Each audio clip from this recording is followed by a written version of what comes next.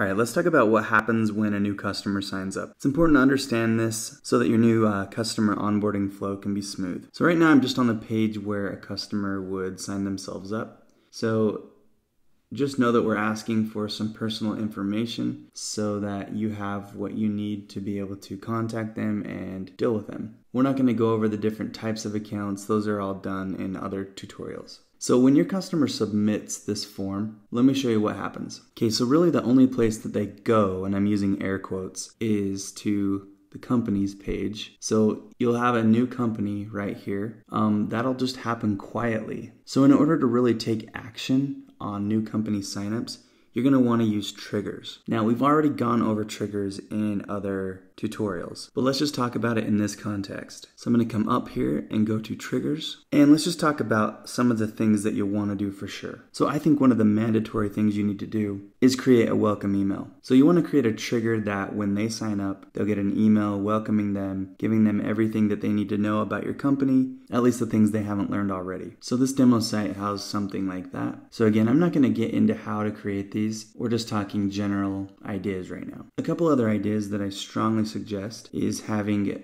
maybe a text message go to your salesman. This can be handy for, a personal phone call. Anyway, there's a lot you can do with this. The point of this is to show you that when a new company signs up, without triggers in place, they just kind of quietly appear in the company's list. So make sure you have some triggers set up to welcome them, and then other triggers set up to take them through your onboarding process. It's pretty simple.